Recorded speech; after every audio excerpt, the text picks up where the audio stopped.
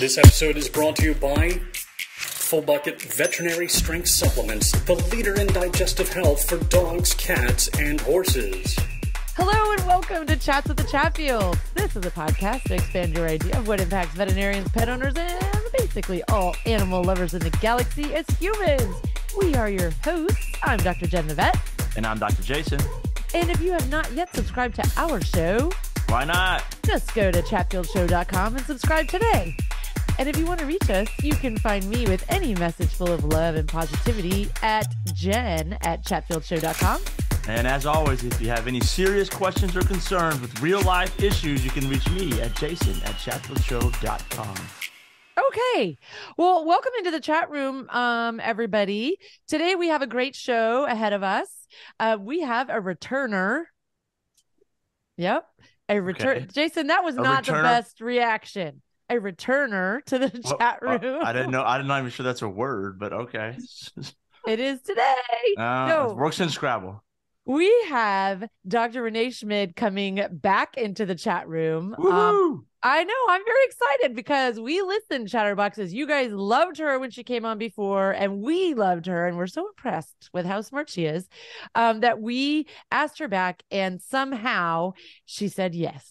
So it's very exciting. So as a brief reminder, refresher for everybody, what makes Dr. Renee so amazing, besides just being a wonderful person, is that she is what we call double boarded. So she is board certified in veterinary toxicology, but she's also a diplomate, as we say, of the American Board of Toxicology.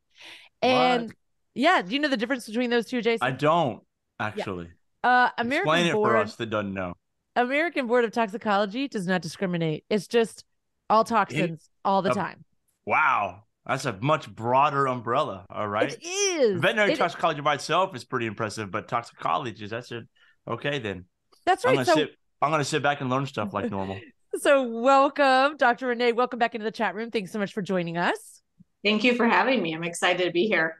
Oh, that's wonderful. And we should mention actually as well that she is a big bomb diggity at the Pet Poison Helpline and at Safety Call International. So if you call there panicking because your dog, cat, bird, I guess Board of Toxicology, anything any creature that you love may have come into contact with something that you don't know is toxic or not, you may get Dr. Renee on the phone. Yeah, or you can just simply ask for the big bomb diggity, and it's a red line right to her. They won't know who that is. The BBD phone is ringing again. Oh my gosh, better answer it. Oh yes, Dr. Renee. Okay, so that's fantastic, and we do love what you do. We'll talk a little bit more about what she does over there in a second. We'll get to that, but today, hold on, I'm going to refocus my camera, everybody. I was going to say, you're out of focus. As per the norm, you're out of focus. Yes. But today, we're going to focus on like things that you should not have in your yard if you have a pet. That's a great topic, right? It sounds weird, things you shouldn't have in your yard, but I mean, almost everyone that has, especially dogs, has a yard. They plant stuff, and some good conscious owners think, gosh, should I plant this or not? Because I think we're going to be surprised the amount of things that are actually or can be toxic to your animals, right? Yeah, and it's not just stuff you can plant because what? Yeah, okay. It's just gonna be stuff that could be in like the yardish arena. Ah, I see what you're saying. Okay, I was like, okay, I wasn't sure where you're going with that, but all right. And listen up, everyone with apartments, it's still you, right? Because even if you don't have an apartment, that's right. Like, I mean, I feel like every human has this innate need for like a potted plant. Like you're gonna have a plant somewhere, right? Or take your dog's places. Yeah. Don't forget the patio garden. The patio garden. Thank you so much. Yes, exactly. All right. Okay. So, shall we hit it? Shall we just get started? No, I'm ready. Okay. So let's start. Number one. So, and Dr. Renee, you could share these with us. Like I've got a notepad and paper. You feel free to share these with us in any order that you like. Which one is like your favorite, if you want to start with that, or your least favorite, or just however you want to kick it off? Yeah. So I think we'll start out with the one plant that I would avoid kind of at all costs. If you have a pet, if you have a dog or a cat. Okay. And those are the sago palms. Oh, so for you guys in Florida, the warm weather, and we used to think of it just as a warm season plant because it's the palm outside. But they're making little hybrids, little miniature dwarfs that you can have in your house. Like a bonsai sago. Yeah.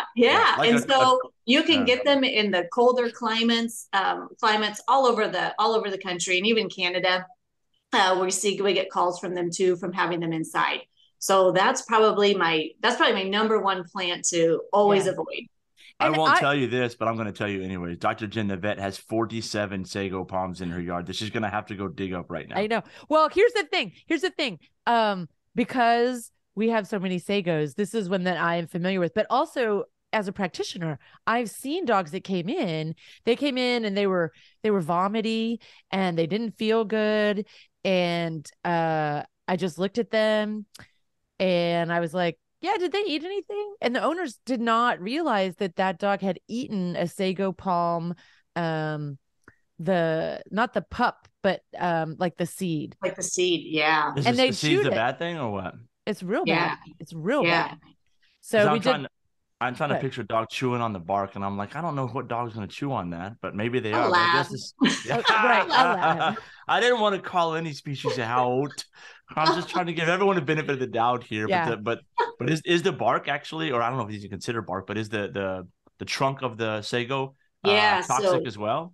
Yeah, you bet. So all parts of that plant are toxic. The seeds are definitely the most toxic part, but even the fronds, the leaves from that, those are all of it. All of it is toxic. And the downside to the seeds is that they drop. They drop occasionally or a lot and very frequently, and so the owner may not see them in the yard, and they may not know that they're out there, may not even think about it. Sure.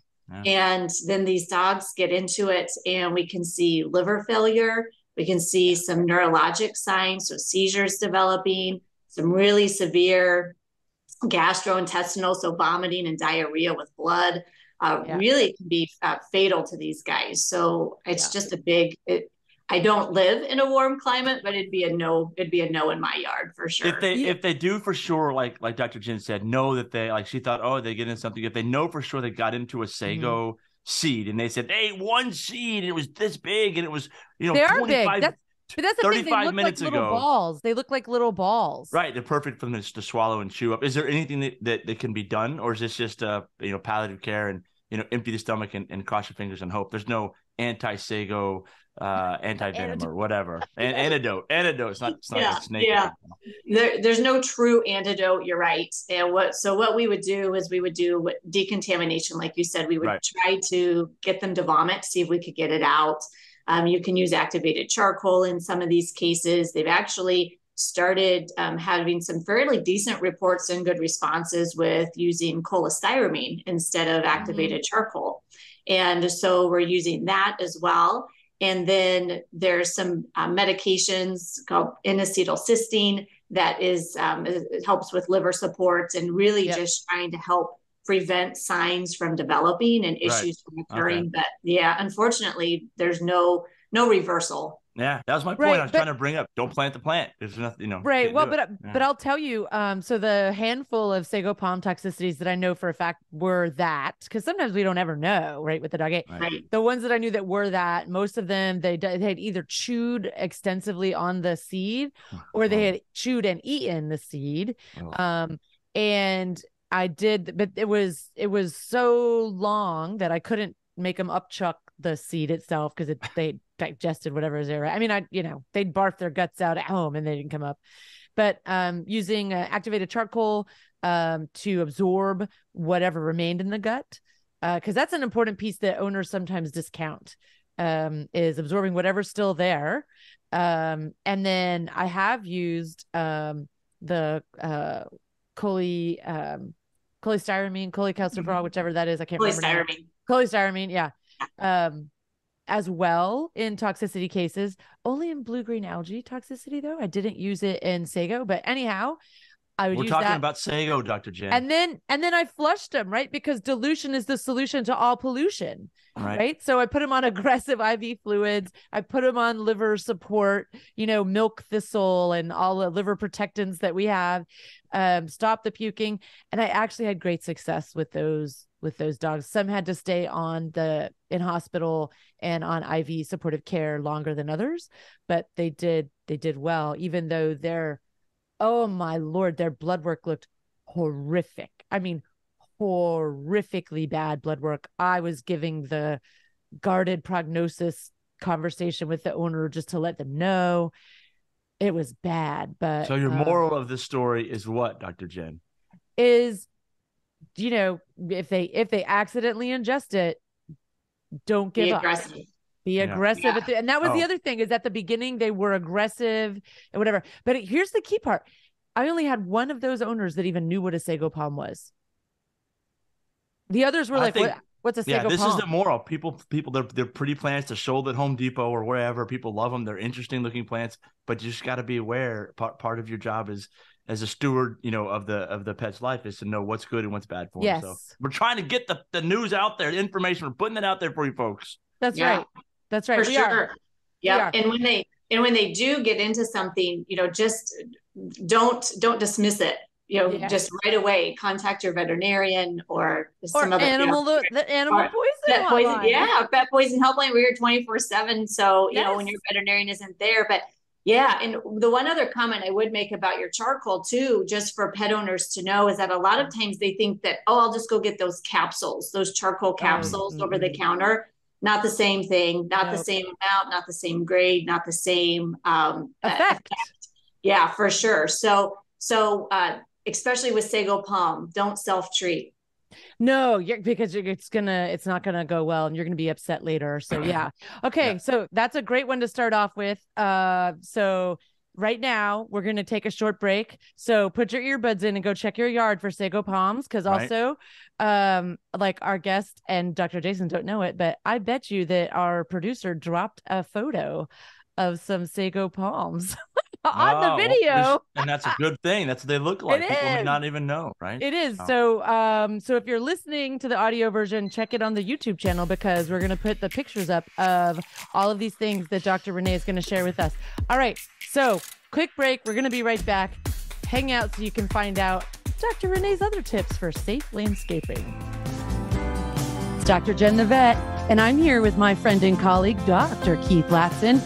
He's got an incredibly interesting story all about FullBucket Health. My college roommate and vet school housemate, Dr. Rob Franklin, and I were collaborating on some cases. Both of us were struggling with diarrhea in some of our patients, whether it was after a procedure or after an illness. So we created a formulation, but we didn't want to just create a formulation. We also wanted to create a movement in animal health for being able to help animals in need through the use of our products that we develop. That really has resulted in our one-for-one giving program, which we're really proud of, as much as we are our formulations for dogs, horses, and cats.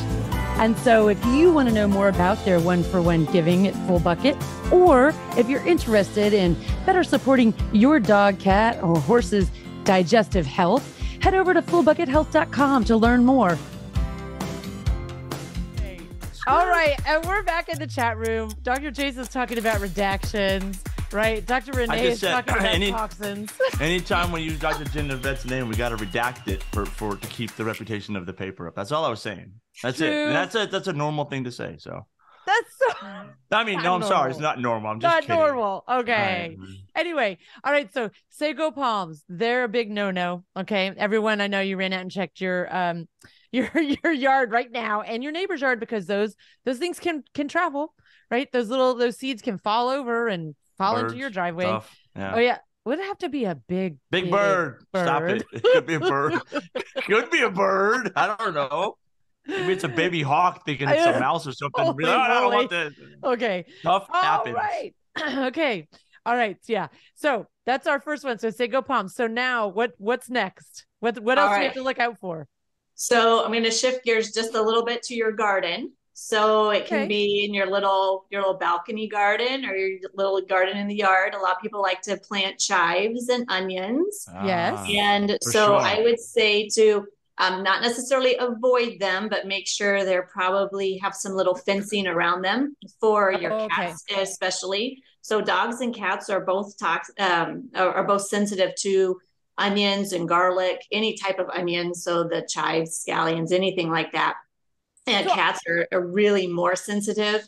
And my cats love to nibble on whatever's garden. Yeah, and they so love it. So we had to put a little fence around the around that area to keep them off of it. They can have anemia, so they can destroy their red blood cells. And if it's one of those things that a lot of times people don't notice that their pet got into it, and if they get into enough, then they can just, the veterinarian they'll tell the veterinarian, gosh, they're kind of lethargic, they're dumpy, they're not eating, they're not really have really clear signs. And then they may be anemic, which can be caused by many different things. So onions, chives, anything like that, make sure you've got fencing around or just avoid that in your garden. Okay. So I have a question about that too, because Cosette, actually Dr. Renee has met Cosette in person. Yes. So she loves her too, but I'm just presuming. Cosette loves to clean up whatever I don't at supper, and we always learned about onions and garlic, and my favorite flavoring is garlic and onions.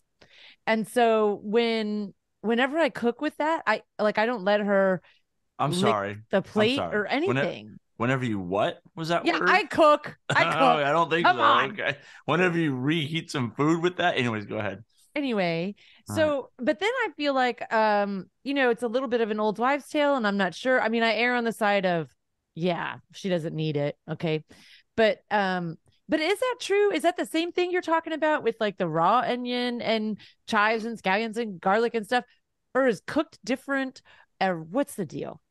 Yeah, you bring up a really good point. And sometimes the cooked is worse, because if you're using like garlic powder, onion powder, they're so much more concentrated. Or the dried minced onions, they're so much more concentrated than using a full onion. And so that can actually be somewhat more problematic.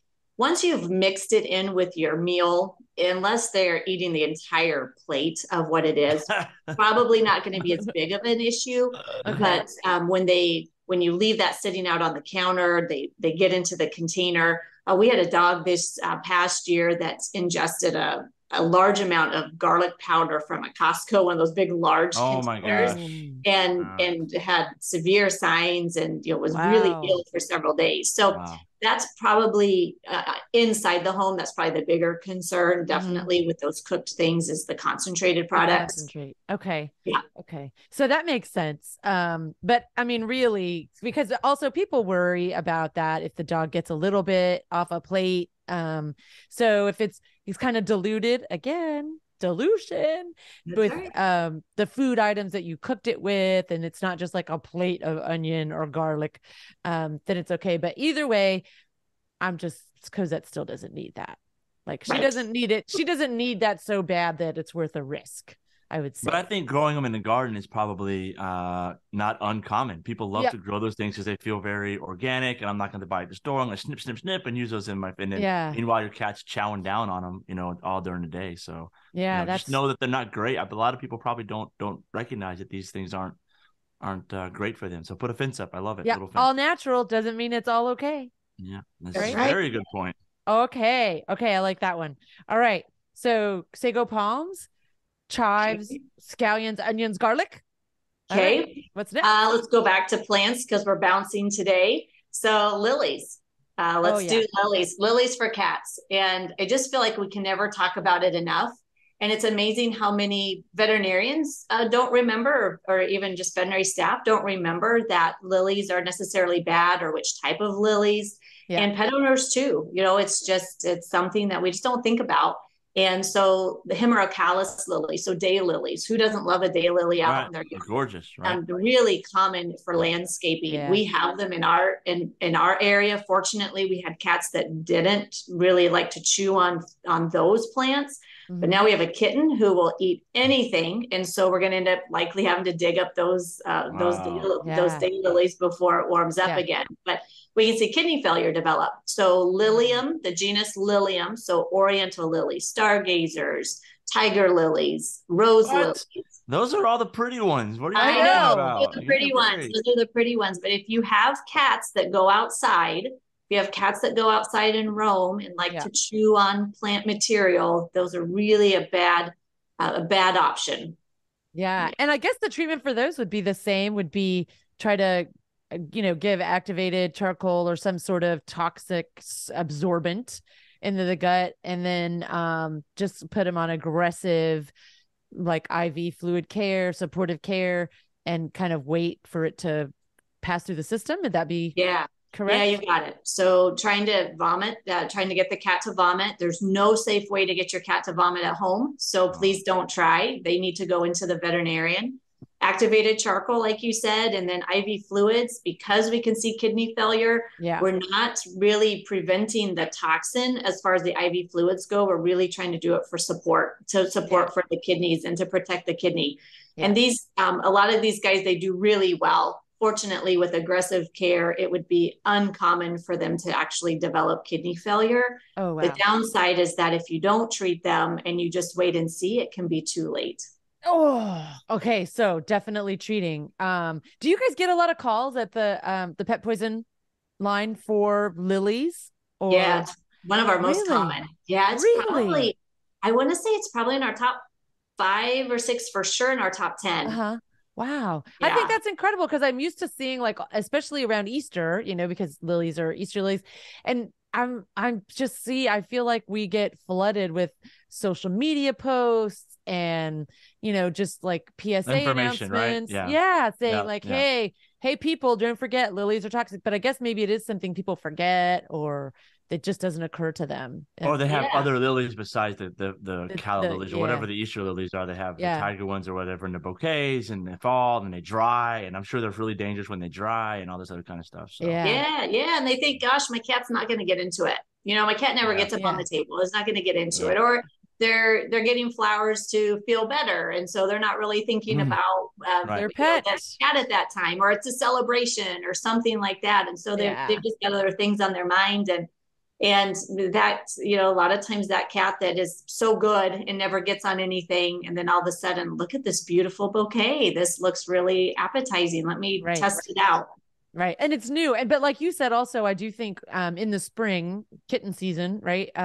People who maybe have had a pretty stable feline population in their house, the 1 cat or 2 cats they've had that are grownups, and then they get a kitten, and they forget, like, how fun kittens can be.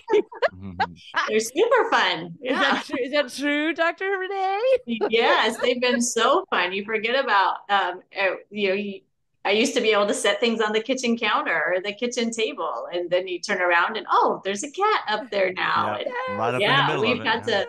Yeah, we've had to kitten-proof our homes. So that's true. We're in the same boat as every other pet owner out there. I love that. Okay. All right. So we got lilies. So what's up next? I'm waiting. There's one specific one I'm waiting to see if it makes your list. Is it a plant? It's a plant. It's not a rare plant. It's a common plant. So I think I would say rhododendrons and azaleas are questionable. That's a good one. And the reason I say that is because, honestly, I probably would keep them in my yard if I had dogs and cats, because they really need to ingest a large amount for it, but they have heart toxins, cardiotoxins that are in there. And so they can cause blood pressure and heart rate and heart rhythm problems, and can be really problematic. Usually they have to, it's more than nibbling just a little leaf or so. It's getting into a little bit more than that. The downside with trying to say, with chocolate, we can say this much chocolate they have to get into. And it's hard to determine that in plants, because it's hard to really quantify how much they get into. But I would probably, I'd be cautious with that if I had a pet that really loved to eat plant material. Non-food items. Yeah. You bring up a good point. I was going to ask that exact question about, listen, if I say my cat took one little lick of a cow lily, would you worry? I mean, how do you handle that versus my cat? Well, I just dug up all these lilies. Do you treat them the same because you just don't know the actual concentration of toxins in the plant or actually how much the animal got? Or do you sort of kind of wait and see at that point? I think that's a tough thing. You're right. With chocolate, I ate a whole bag. If we get in here, one, you're fine. Don't worry about it. Just watch, keep an eye on it. But with plants, what's how do you estimate that? Yeah.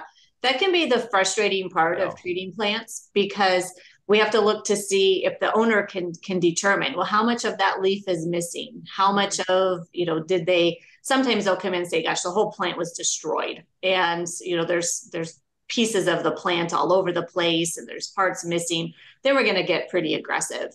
If they are able to say, gosh, I can tell that a tiny little pea is on there, pea size is missing, then we'll kind of go from there and maybe be a little bit less aggressive. If they licked it, but they didn't ingest the whole actual plant material itself, probably will be fairly conservative and maybe just monitor those. Yeah. I felt like I had a little piece of lily there myself. Everything just stopped there for a second. But I'm back. Don't worry about it. I'm back, baby. All right. Okay. So I do love that you brought up the rhododendrons, because they're one of my favorite plants to talk about.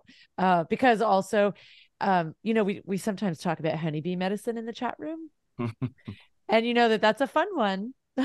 If you feed bees, if you have those flowers from rhododendrons available, then you get the magic honey, the funny honey, that has hallucinogens in it. Oh, that's right. Yeah. So rhododendrons can be, I guess, just hours of fun, whether you have bees or pets, but still, I would recommend not having them in your yard. I'm going to have to look up what rhododendron is. No. You better put a picture on there. That's right. You just look on our YouTube with the YouTube show. They're pretty. They are. They're pretty plants, and they're still that warm weather plants a little bit more. But in the house, you can definitely buy them to have as a house plant too. Yeah. Okay. So we got one more slot here, maybe for the top 5, and I'm waiting. I got an idea what Dr. Jen's thinking about. I have an idea. All right, but we're gonna put the pressure squarely on your shoulders. The guest. I'm gonna say, and I'm thinking of most toxic here or most concerning. Okay. I'm thinking what we have in the yard. I'm gonna say yew plants, like Japanese yews. Is that on your list? That was not, but that's a good one though, because people forget about it. It's all fun and games until a Japanese yew shows up in your landscape. That's so funny. Yeah, and they're common. They're a common plant. Common. We had them in our landscaping as well. Wow. And we kind of finally took them down because animals like to eat the berries and even though the leaves or the stems from them are kind of scratchy, dogs will eat anything. So those also cause heart issues. Yep. So they have what we call cardiotoxins that are in that as well.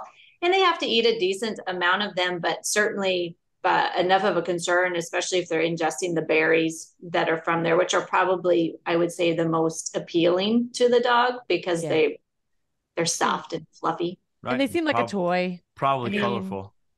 Yeah. Well, there were two things that popped in my head, right? So one was oleander.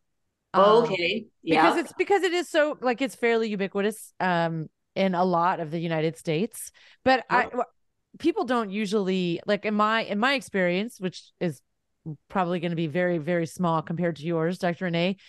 I don't, like, even when I used to work in emergency clinics, I didn't get a lot of people whose dogs ate oleander or cat ate oleander. I don't know if it's just too large of a bush but we just know that it's toxic, right? So I thought oleander was a big concern for horses. Is that a thing, or am I kind of making that up? Is that totally So it's definitely a bigger concern for the larger animals or grazing animals, but definitely something you can see in dogs and cats. But you're right, Dr. Jen, it's not something we get a ton of calls on. The state that has the most calls with oleander is Arizona. Arizona happens to be a oleander state. And interesting. I remember that, I'm not sure, but they were the ones that this last year we had the most oleander calls from Arizona. But and I wonder if that's because the plant itself, I don't think it's a succulent, but I think it doesn't require like a ton of water, right? Yeah, I don't think that it does. And it's a warm weather, warm season plant. So we see it more in the southern regions. And I don't know. I guess maybe you could have it as an indoor plant. I guess that's not one that I think of as someone having as an indoor plant. So maybe that's why we don't get a lot of calls on them either. Yeah, me either. And then the other one that was in my head was my first puppy that I had, my once in a lifetime dog, Daisy, best dog ever. She, as a puppy, and also this was when I was in school, right? In vet school. And like, everything, like, when you learn a new disease as a vet student, you're like, oh my God, I think my dog has it. Oh my God. Okay. Well, we were, I must've been in toxicology at some point with her, and they talked about Dieffenbachia plants, like dumb cane. And I had one of those in my little duplex apartment, and of course, naturally, Daisy decided to investigate it, and I was like, oh my God, I've broken my dog. As a vet student. So I think of that one. I think that one's not as common anymore, I would guess. You know what? It is actually common, but it's not a big concern. So they can chew on the leaves and the plant, and they can really kind of go to town on it. And they have what are called insoluble oxalate crystals in the leaves and in the plant material. And so what makes that problematic is that it causes irritation to the mouth and maybe to the stomach, but it isn't going to cause what we call systemic. So it's not going to cause organ damage. And we don't do anything with those. We rinse out the mouth, wipe it out if you can, just to get some of those little crystals out. It's kind of fun. They're called little raphides and idioblasts. And like, there's these little crystals that they sit in a pillow. And then when the animal chews on it, it pops out of those little pillows and it gets in their mouth. So it's kind of fun to talk about and to see them, but not a big concern. Yeah. Well, Daisy was fine, everyone. She lived a long life after, but I would imagine that probably tastes bad and they don't like it. So it's probably a little self-regulation. Yeah. There's usually some pain that comes along with it. So a lot of times the owners will say, gosh, they're drooling really bad. They're pawing at their mouth and rubbing. Jason, which one were you thinking of? So I spent a lot of time in southern Florida, right? And they can grow everything there, good, bad, whatever. Everything grows because the weather's so great. It's like people grow there. It's like ridiculous, but everything is so good because the weather's so good. But there's a lot of really pretty plants they use in hedges, and I forget if they're datura or trumpet plants or angel plants or whatever. The real pretty angel trumpet plants. They are really, really gorgeous, and they're all over down there. And I'm fairly certain they're toxic. I just don't know if you get a lot of calls. You probably don't, because they're typically outdoor plants, but who knows? Maybe they fall in the eating, because I know it's the inside of the flower, I believe, that's the most toxic, and to humans anyways, or maybe it just causes hallucinogen. I mean, it's hallucinogenic, and maybe it's not necessarily toxic. I don't know. Who knows? But I like them.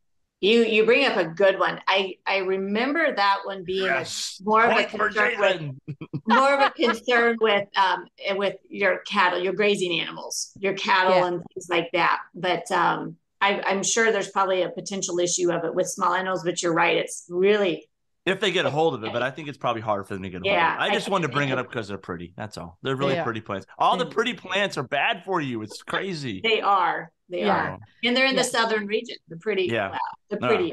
I don't know if it's pretty, but they grow everything there. That's for sure. They do grow everything down there. Yeah. Okay. So there's one thing that friends, I did not warn Dr. Renee that I was going to ask her about this, but it comes up all the time, and it's sort of plant related, I guess, because it's in the yard. And I saw it a lot in emergency. Bufo toads. Right. So because if you have landscaping, and especially if you have a watering system and you make it wet, then you're likely to find all kind of creatures there. And I don't know a ton about different snails, but I think there's some snails that can be toxic. But I know the toads are.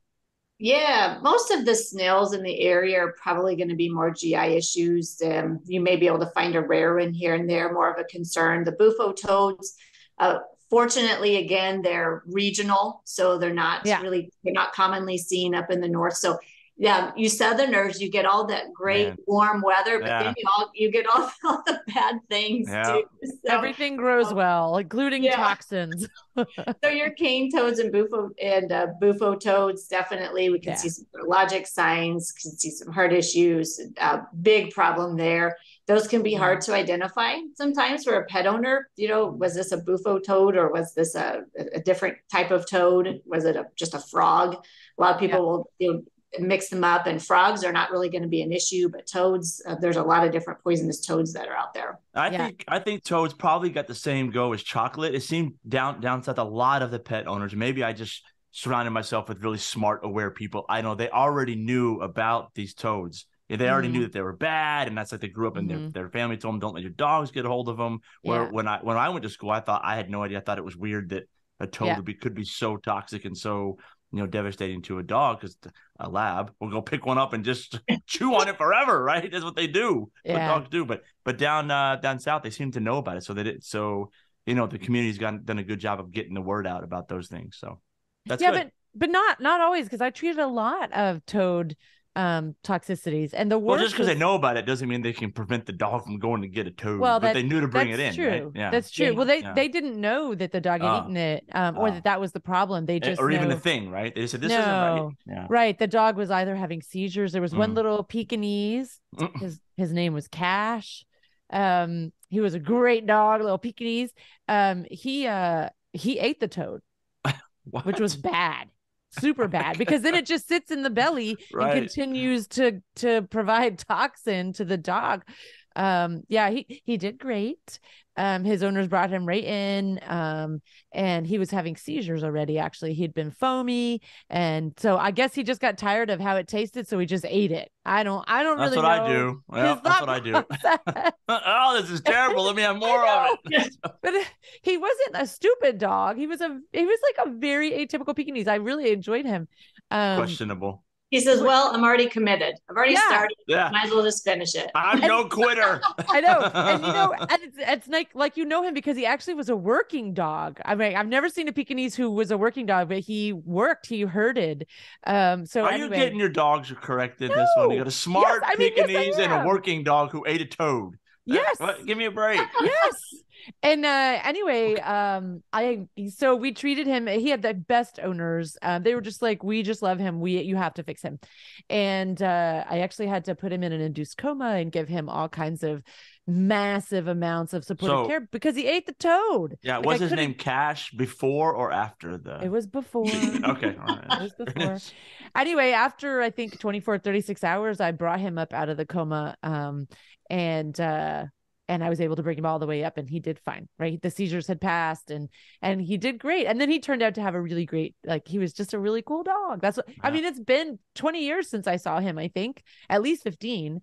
But I still remember everything about him and his case because he was such a cool dog. Yeah. You have great toxin stories. Really? Right? Yeah, I love this. Great. Yeah. Well, I did, I used to do a ton of emergency medicine, and I was what they call a magnet.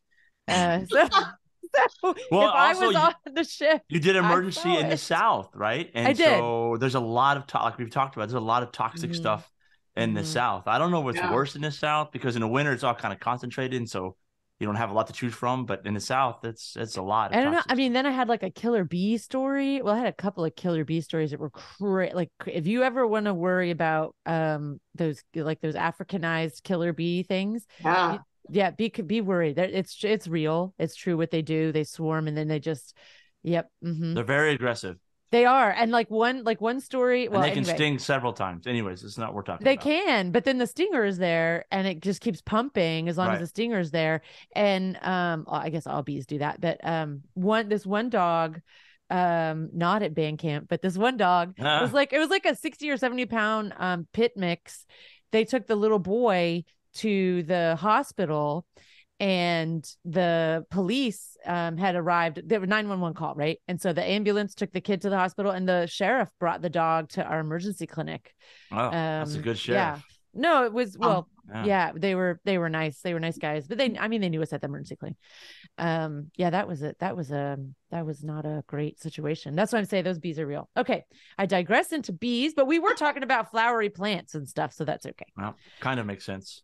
Sort of. Yeah. Okay. So the number one thing, Dr. Renee, is there any one thing that you wish pet owners knew about safety in the yards, landscape areas, etc., just because of your experience with so many calls at the helpline?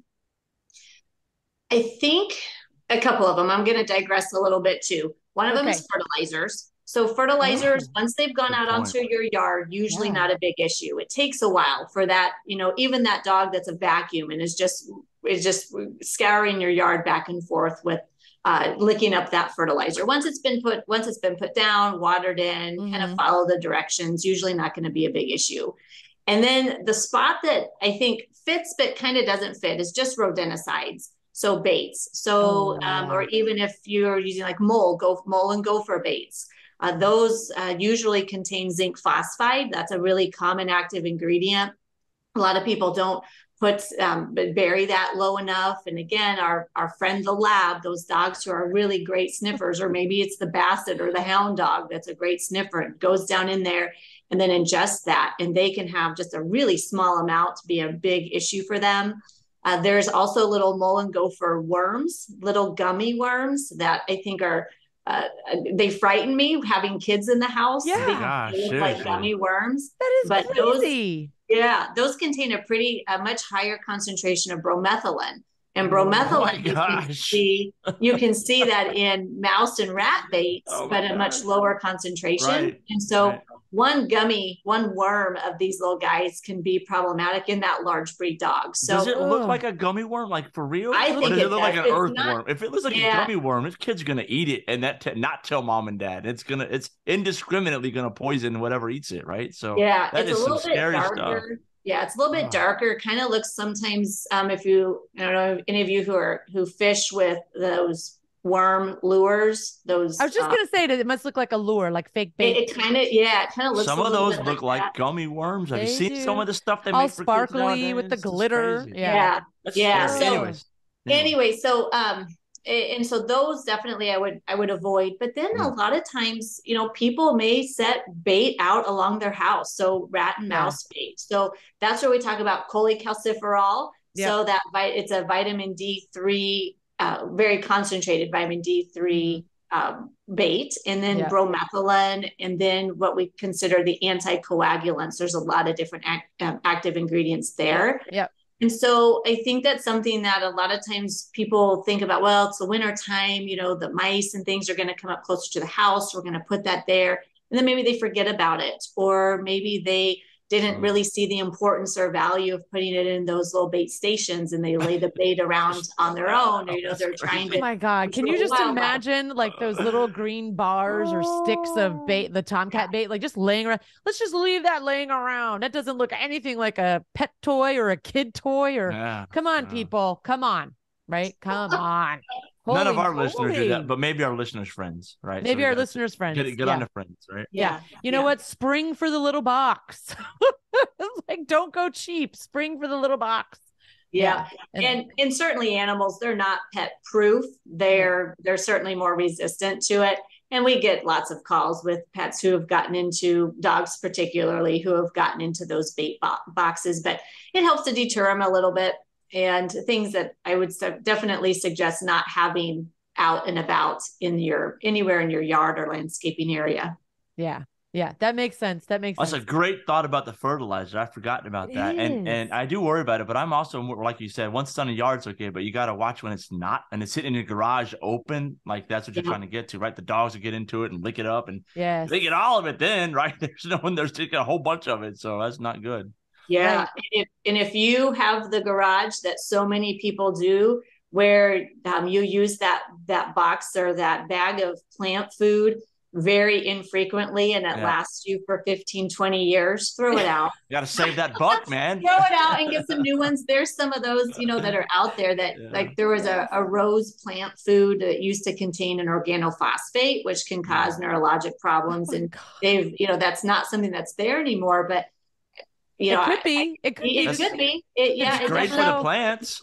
Yeah, it could really still be in the garage. So I always say, gosh, if you've had it for 5 years or so, let's toss it out. And see maybe there's some newer ingredients. And let's toss it out by not putting it in the trash, though. Let's toss it out by taking it to some disposal place, because organophosphate, that's also like a category of nerve agent. So we don't really want to be like spreading that far and wide. So okay, this is awesome. But the number one thing for everyone who's listening to realize is that if you think your pet got into any of these or anything else you think in your yard or your neighbor's yard or even surrounding a dog park, because landscapers don't always know, just take them to your veterinarian.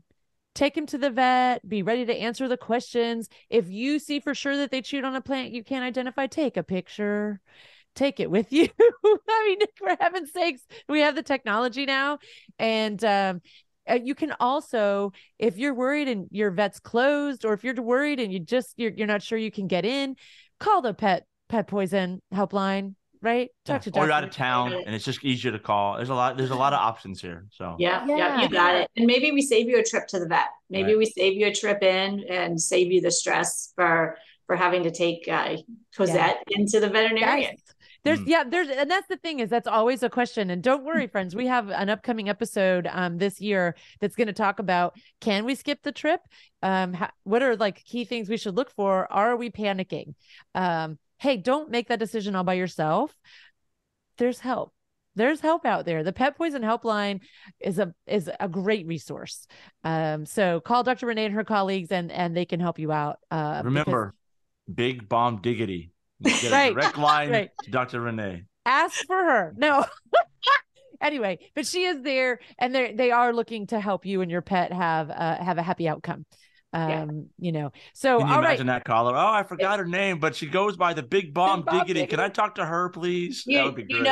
I think I can safely say that every person that's going to answer that phone is a Big Bomb Diggity. That's me. That's a good point. They are all so.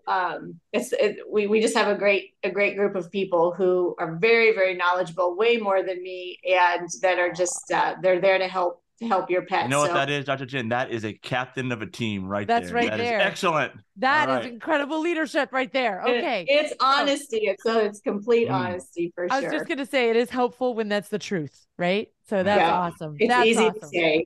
Yeah. Well, Dr. Renee Schmid with the Pet Poison Helpline and Safety Call International, thank you so much for joining us today to talk all about toxins that might be in our own yard, and just other safety issues with pets. We appreciate you so much. You bet. Thank you. All right, well, I think that's all we have. I'm gonna go check out some I gotta go check the yard. Suspicious plants at the farm. I'm actually gonna go to the garage and throw out my 15-year-old plant fertilizer. I'm do that. 100% that's me. So. Yes, that is you. All right, well, hey, we're gonna go clean up, and I'm Dr. Jen the vet. And I'm Dr. Jason. And we'll catch y'all on the next episode. This episode is brought to you by FullBucket Veterinary Strength Supplements, the leader in digestive health for dogs, cats, and horses. Professional Animal Care Certification Council, or PAC, brings independent testing and certification to the pet care services industry. Is your dog's daycare or boarding kennel or a groomer manned by PAC certified professionals? Don't know? If you don't know, you gotta ask. Look for the PAC emblem at your facility to make sure that your pet's receiving the highest level of professional pet care, because we all know it's safer in a pack. Your PAC CE code for this episode is CC220075.